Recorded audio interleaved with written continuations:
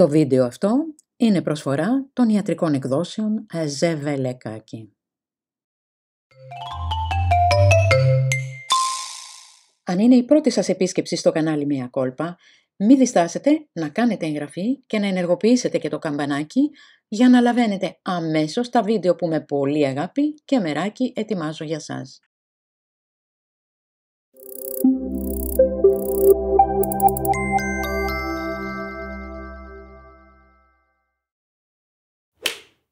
Τα ψάρια και άλλα θαλασσινά τείνουν να είναι πολύ υγιεινά και θρεπτικά.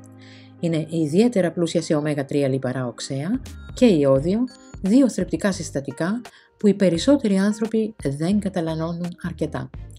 Μελέτες δείχνουν ότι οι άνθρωποι που τρώνε τις υψηλότερες ποσότητες θαλασσινών, ειδικά ψάρια, τείνουν να ζουν περισσότερο και έχουν χαμηλότερο κίνδυνο για πολλές ασθένειες συμπεριλαμβανομένων των καρδιακών παθήσεων, της άνοιας και της κατάθλιψης. Ο σολομός είναι ένα είδος λιπαρού ψαριού που είναι απίστευτα δημοφιλές λόγω της εξαιρετικής γεύσης και της υψηλής περιεκτικότητάς του σε θρεπτικά συστατικά συμπεριλαμβανομένων πρωτεϊνών και ω3 λιπαρών οξέων. Περιέχει επίσης βιταμίνη D. Οι σαρδέλες είναι μικρά λιπαρά ψάρια και είναι από τις πιο θρεπτικές τροφές. Διαθέτουν σημαντικές ποσότητες από τα περισσότερα θρεπτικά συστατικά που χρειάζεται το σώμα σας, συμπεριλαμβανομένου του ασβεστίου και της βιταμίνης D.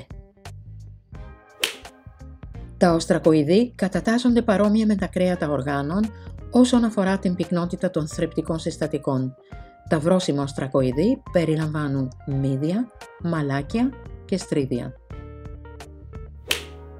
Η γαρίδα είναι ένα είδος καρκινοειδούς που σχετίζεται με τα καβούρια και τους αστακούς. Τείνει να είναι χαμηλή σε λιπαρά και θερμίδες, αλλά υψηλή σε πρωτεΐνη. Είναι επίσης φορτωμένη με διάφορα άλλα θρεπτικά συμπεριλαμβανομένου του σεληνίου και της βιταμίνης B12. Η πέστροφα είναι ένα άλλο είδος νόστιμου ψαριού γλυκού νερού, παρόμοιο με τον σολομό. Ο τόνος είναι πολύ δημοφιλής στις δυτικές χώρες και τείνει να είναι χαμηλό σε λιπαρά και θερμίδες και υψηλό σε πρωτεΐνη.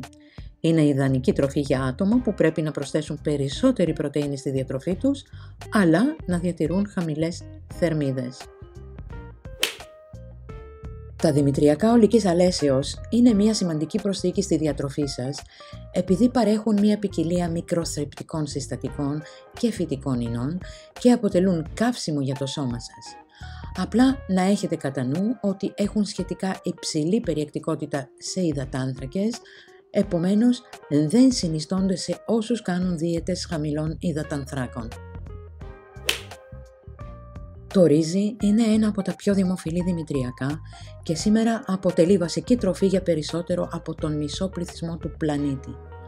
Το καστανό ρύζι είναι αρκετά θρεπτικό με αξιοπρεπείς ποσότητες φυτικών ινών, βιταμίνης B1 και μαγνησίου. Η βρώμη είναι απίστευτα υγιεινή. Είναι γεμάτη με θρεπτικά συστατικά και ισχυρές ίνες που ονομάζονται β-γλυκάνες, οι οποίες παρέχουν πολυάριθμα ωφέλη συμπεριλαμβανομένης της βοήθειας στη μείωση της χολυστερόλης και στη διατροφή των ευεργετικών βακτηρίων στο έντερο. Η κοινόα έχει γίνει απίστευτα δημοφιλής μεταξύ των ανθρώπων που ευαισθητοποιούνται για την υγεία τα τελευταία χρόνια. Είναι ένα νόστιμο δημητριακό με υψηλή περιεκτικότητα σε θρεπτικά συστατικά όπως φυτικές ίνες και μαγνήσιο. Είναι επίσης μια εξαιρετική πηγή φυτικής πρωτεΐνης. Πολλοί άνθρωποι τρώνε πολύ λευκό ψωμί υψηλής επεξεργασίας.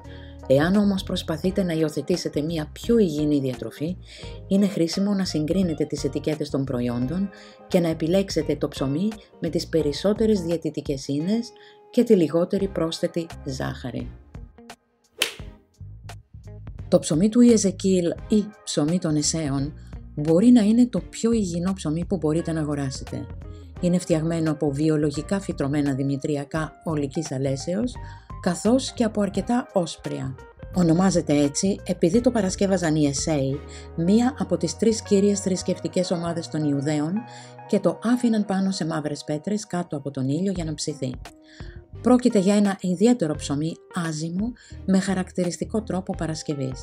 Δεν περιέχει μαγιά, λιπαρά, αυγά, αλάτι, ζάχαρη ή γαλακτοκομικά προϊόντα. Παρασκευάζεται από εξαιρετικής ποιότητας φύτρα σιταριού και φιλτραρισμένο νερό χωρίς συντηρητικά ή πρόσθετα. Έχει υψηλή περιεκτικότητα σε φυτικές ίνες, πρωτεΐνες, βιταμίνες και ένζημα. Αποτελεί εξαιρετική πηγή ενέργειας, είναι ιδιαίτερα εύπεπτο και απαραίτητο μέρος μιας ισορροπημένης και υγιεινής διατροφής. Είναι κατάλληλο και για vegans. Το σπιτικό ψωμί χαμηλών υδατανθράκων είναι τελικά η καλύτερη επιλογή. Τα όσπρια είναι μια εξαιρετική φυτική πηγή πρωτεΐνης, σιδήρου και φυτικών ινών. Αν και είναι αλήθεια ότι τα όσπρια περιέχουν αντιθρεπτικά συστατικά, τα οποία μπορούν να επηρεάσουν την πέψη και την απορρόφηση των θρεπτικών συστατικών, είναι δυνατόν να μειωθεί ή να εξαλειφθεί η περιεκτικότητα σε αντιθρεπτικά συστατικά με τον εμποτισμό και την κατάλληλη προετοιμασία τους. Ως εκ τούτου, τα όσπρια είναι μια εξαιρετική φυτική πηγή πρωτεΐνης. Τα πράσινα φασόλια, τα λεγόμενα και άμπελοφάσουλα, είναι μια άγουρη ποικιλία του κοινού φασολιού που είναι πολύ δημοφιλή στις δυτικές χώρες. Τα φασόλια είναι φορτωμένα με φυτικές ίνες και διάφορες βιταμίνες και μέταλλα. Φροντίστε να τα μαγειρέψετε σωστά γιατί είναι τοξικά όταν είναι ομά. Οι φακές είναι άλλο ένα δημοφιλές όσπριο. Έχουν υψηλή περιεκτικότητα σε φυτικές ίνες και είναι από τις καλύτερες πηγές φυτικής πρωτεΐνης. Η αραχίδα, το γνωστό αράπικο φιστίκι που στην Κύπρο το λένε φουστουκούδι, είναι όσπριο και όχι ξηρός καρπός όπως πολλοί μπορεί να νομίζουν. Είναι απίστευτα νόστιμα και πλούσια σε θρεπτικά συστατικά και αντιοξιδωτικά. Αρκετές μελέτες υποδεικνύουν ότι τα φιστίκια μπορούν να βοηθήσουν στην απώλεια βάρους. Ωστόσο, εάν παρακολουθείτε την πρόσληψη θερμίδων σας, καλό είναι να προσέχετε την κατανάλωση φιστικοβούτυρου, το οποίο είναι πολύ υψηλό σε θερμίδες και είναι εύκολο να το καταναλώσετε σε μεγάλες ποσότητες. Για όσους μπορούν να ανεχθούν τα γαλακτοκομικά προϊόντα, είναι μια υγιεινή πηγή διαφόρων σημαντικών θρεπτικών συστατικών. Τα γαλακτοκομικά με πλήρη λιπαρά φαίνεται να είναι η πιο θρεπτική επιλογή και οι μελέτες δείχνουν ότι τα άτομα που τρώνε τα περισσότερα γαλακτοκομικά με πλήρη λιπαρά έχουν χαμηλότερο κίνδυνο πάχης αρκείας και διαβήτη τύπου 2. Εάν το γαλακτοκομικό προέρχεται από αγελάδες που τρέφονται με χόρτο, μπορεί να είναι ακόμη πιο θρεπτικό επειδή είναι υψηλότερο σε ορισμένα βιοενεργά λιπαρά οξέα, όπως το συζευγμένο λινολεϊκό οξύ και η βιταμίνη K2. Το τυρί είναι απίστευτα θρεπτικό, μία μόνο φέτα μπορεί να προσφέρει περίπου την ίδια ποσότητα θρεπτικών συστατικών με ένα ολόκληρο φλιτζάνι γάλα, που είναι περίπου 240 ml. Πολλοί το θεωρούν και μία από τις πιο νόστιμες τροφές.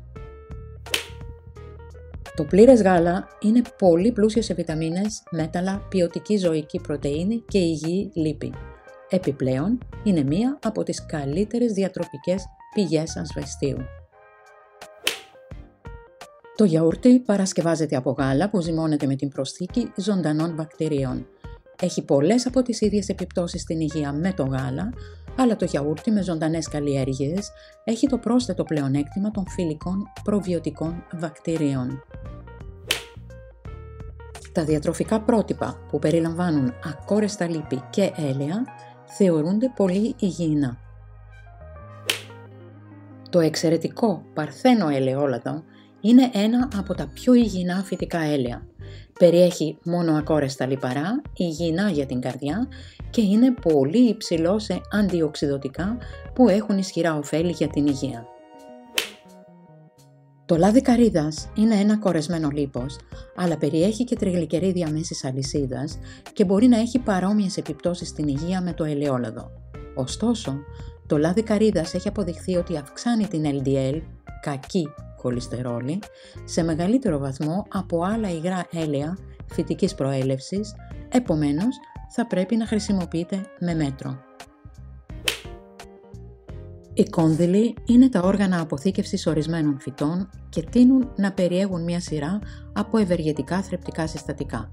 Ο γνωστότερος κόνδυλος είναι η πατάτα.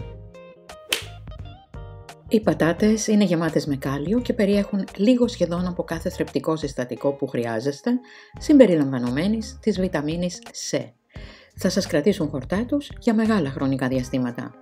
Μία μελέτη ανέλυσε 38 τρόφιμα και διαπίστωσε ότι οι βραστές πατάτες ήταν μακράν οι πιο χορταστικές. Οι γλυκοπατάτες είναι από τα πιο νόστιμα αμυλούχα φαγητά που μπορείτε να φάτε. Είναι φορτωμένα με αντιοξιδωτικά, β-καροτίνη, βιταμίνη Α και όλα τα είδη άλλων υγιεινών θρεπτικών συστατικών.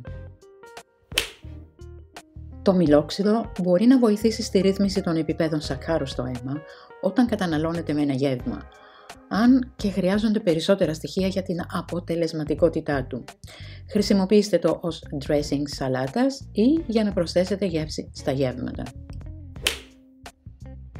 Η μαύρη σοκολάτα είναι φορτωμένη με μαγνήσιο και είναι μία από τις πιο ισχυρές πηγές αντιοξιδωτικών. Για όλα τα προϊόντα που αναφέρονται στο βίντεο υπάρχουν σχετικοί σύνδεσμοι από κάτω για να μπορέσετε, αν θέλετε, να τα προμηθευτείτε.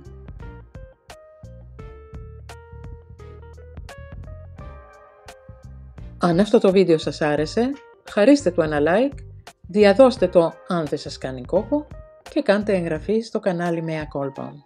Αν θέλετε να δείτε κι άλλα κόλπα και χρήσιμες πληροφορίες σε διάφορα θέματα, επισκεφτείτε τον ιστότοπό μας που είναι το Μέα Κόλπα. Εκεί σίγουρα θα βρείτε κάτι που σας ενδιαφέρει, αφού υπάρχουν ενότητες για την υγεία, το σπίτι, το κήπο, τη μαγειρική, τα μαστορέματα, τη ζαχαροπλαστική, την διακόσμηση, τις κατασκευές και πολλά άλλα. Τελειώνοντας, αφού σας ευχαριστήσω που είδατε αυτό το βίντεο, να σας θυμίσω να κάνετε εγγραφή όσοι δεν το έχετε ήδη κάνει και να κάνετε κλικ στο καμπανάκι που βρίσκεται κάτω ακριβώς από αυτό το βίντεο για να λαβαίνετε άμεσα κάθε καινούριο βίντεο.